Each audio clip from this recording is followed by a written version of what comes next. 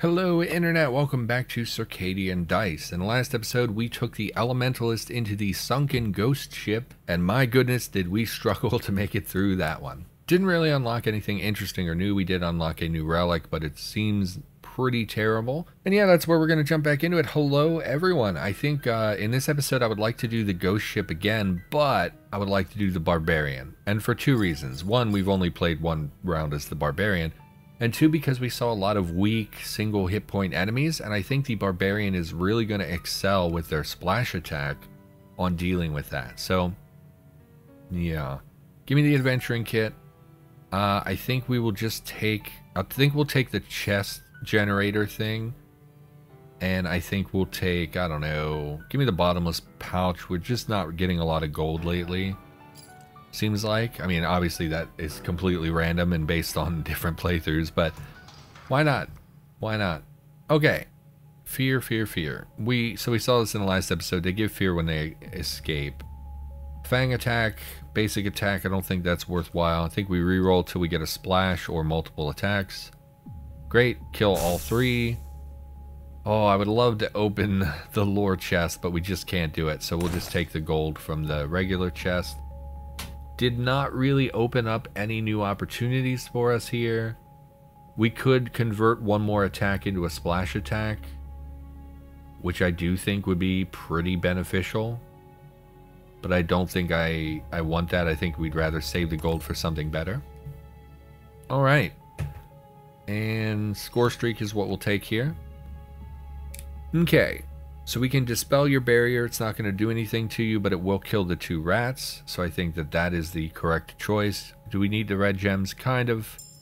Deal with those two easily, and hopefully we can take you down here quickly as well. So the problem with this guy with barrier is that we at most are going to be able to hit him twice in one turn. So we're only going to be able to deal one damage to him most of the time. Feel no pain heals us. Bloodlust only gives us benefit if they're damaged. I think we re-roll. Maybe we can get the double attack. I mean, we would obviously like to see the splash attack here, but I think this is okay.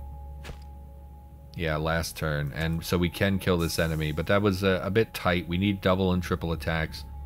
Why don't we wait till next wave when we get that extra gold from our pouch, and then we'll look at buying something new.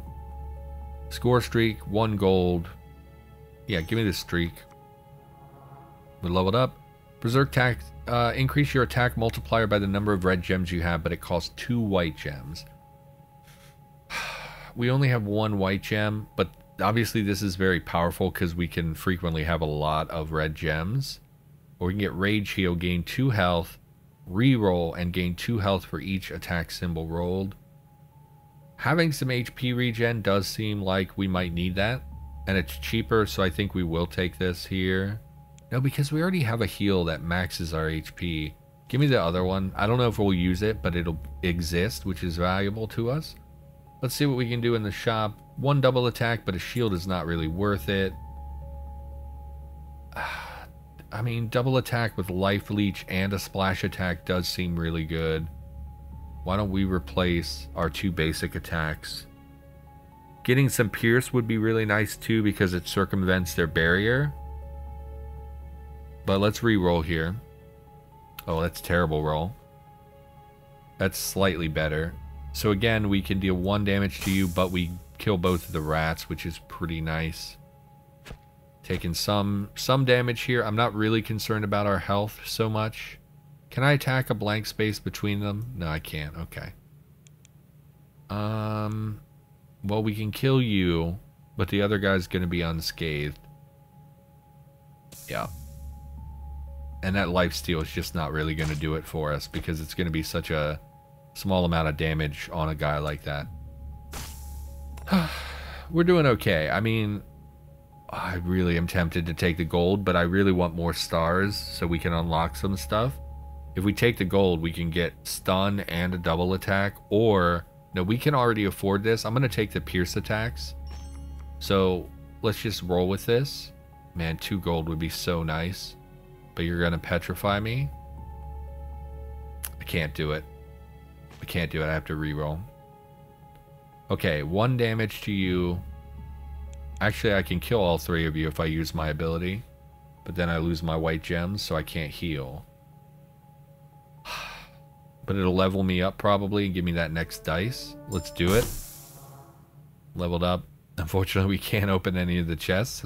Did give us that dice though, so we can now put these piercing attacks on our new die. Would have loved to have opened any of the... We're getting so many chests with that relic, but we just don't have the ability to open them. Again, gold would be nice, but I think I take the score. Okay. So we can kill 3 of you outright, get 2 gold, and insulate ourselves from damage. Okay, now we actually have an opportunity to open up some of these chests. Oh, but it's the final turn. Of course it is. Well, I can do this. I can kill everything. So, okay. We gained the ability to Berserk, and we gained a charge for Feel No Pain. What is Berserk? Reroll, then deal damage to each enemy, and gain health equal to the number of attack symbols. So that's pretty good. To deal damage to every enemy based on how many attack symbols we roll. It's pretty great, actually. It's a lot of gems that we don't have at the moment, but that does seem good. We could get a wild gem. So here we see what we were talking about. This border means it would be added to the die face instead of replacing it. But we would still have to replace 1, and blue-white just is not... I don't think it's worth it. Man, we only have 1 of each gem type. We really probably should get an extra, like a wild gem going. We're on wave 5, so we do have time to recoup our gold. I think red is more valuable than blue, but unfortunately we'd have to pick one or the other. I think we just move on. Just move on. We'll check as they come into the shop what we want to do. Okay, so we can't kill both banshees, so we're going to get petrified. So I think we just kill... You only deal 1 damage, but you prevent HP gain. I think we just kill 1 of you and kill the rat. So that's a little bit of damage we've protected ourselves from. I don't know. Not sure if that was the right call or not. I really, really can't let you keep petrifying me. We need to be able to kill her this turn if possible. Which we just cannot do. Okay. I mean, at least we get... Oh, we can't get HP. I was going to say we get HP from it, but we don't. Maybe we take the triple attack here, and the trap gives us a triple attack. We do lose a splash attack, but I'm not really worried about that. Another face. Of course, it petrified the triple attack. Why wouldn't it? Give me the gold and the gem. Kill the petrifier, and we'll take you out next... Oh, we're out of turns. Great. So we screwed that up too. I really got to pay more attention to our turn timer. That's not something I've been looking at very closely. Remove a debuff. Yeah, because I think there's a mini boss here, right? There is. Petrifies 2 faces. Okay. So again, can't kill you. Yes, I can. So break the barriers. Oh, but it didn't deal damage, so I can't do the multiplier. Fair enough, fair enough. That's my bad for not reading that. Okay. Barrier 1 is tough, and we're taking a lot of damage here. So, if I damage 1, man, without a white gem, I can't do much ability-wise. I can't kill you. We're going to take... Okay, we have 6 HP. We're going to take 7 damage. So we have to knock 2 HP, 2 damage off the board this turn or we die. We heal for 2. We can kill you. Takes 2 damage off the board. Oh, this is tough. I think we might be losing here. I think I need a splash attack. This is not a bad roll, though. Keep this. Hit him. Hit him. We're very low on HP. I don't think we're going to win this one.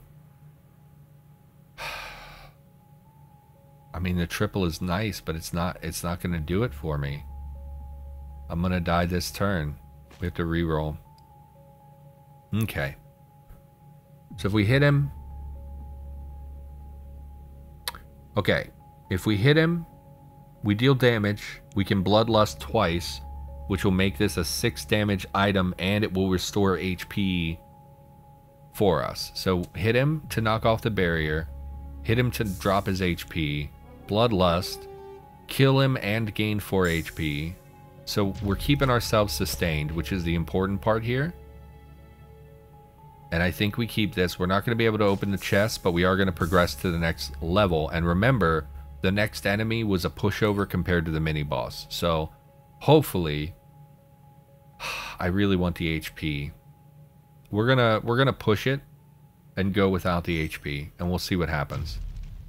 You deal 4 damage. So that's a little more than I thought you dealt. Let's re-roll. And again, we can work Bloodlust once we damage it. So we just won. So we'll hit him. We'll Bloodlust, I don't know. I was going to say like 3 times. But if we had done that backwards, we actually could have broken both chests with the sweep attack. And we could have come away with a lot more points based on the stuff we would have gotten from it. But we did kill the enemy. So again, bit of a misplay. Still learning to be not terrible. Did we get 3 stars? 4 stars. Okay, obviously a much better performance than when we were the Elementalist. We've unlocked the Necromancer. I do really like the Necromancer class, so we will definitely be checking that out in the next episode. We've unlocked the Reaping attack. Basically, when we kill an enemy with the exact amount of damage using a Reaper Scythe or whatever this is supposed to be, they will be temporarily captured as though they were pets, like we captured them through our trap faces that we normally have. We've also unlocked the cursing attacks. That is these purple, whenever an attack is colored purple, that's what that means. It won't always be a sword. It can be the other types of attacks as well. Die faces can now have cursing attacks. Cursed monsters take damage every turn. So it's basically a debuff that over time will deal damage to them every turn based on how cursed they are. We've unlocked all Necromancer class abilities, and we've unlocked the Ancient Tomb. I will say, I've been playing this game in my free time. The second page is absurdly difficult. Like the first couple scenarios that we played are super easy, very easy to win almost every single run. Then you kind of get like here and here, it's kind of like you lose pretty frequently. And then when you get to the last like 3, some of them seem just straight up impossible. So I don't know, we're going to hit a wall here at some point, but for now we're doing okay. We have 9 stars on the Barbarian. How many do I need to unlock your relic? 10, of course. Okay, so we're 1 star short. I'm glad we took points that run, though, instead of going for the healing and whatnot, because we need stars to unlock things. But anyway, I think that's it. Everybody, thank you for watching. Hopefully you enjoyed the video. I'll be back with more Circadian Dice in the near future. I'll see you next time.